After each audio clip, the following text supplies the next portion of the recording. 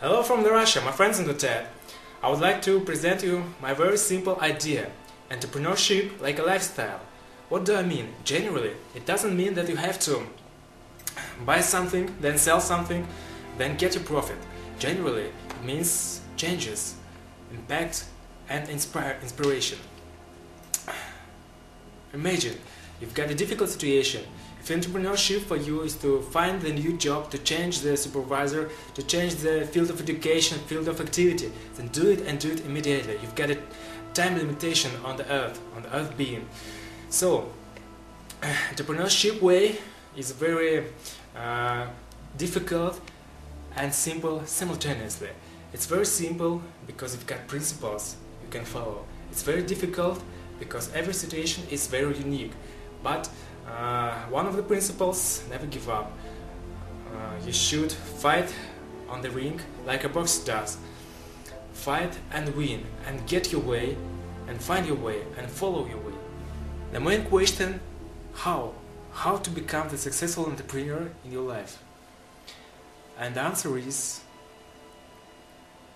take a look at the brightest people who did it before. Take their experience. It's the origin. The origin is the best way after practice. On the first place, on the practice. Luciano Benetton. In 1945, when he was 15, he had to leave the formal educational, the secondary school, because he lost his father. And after that, he had to work like a newspaper's deliverer. But one day, when he came to the office, he was given the idea, why not to knit a hand-knitted blowers? Why not to make them bright?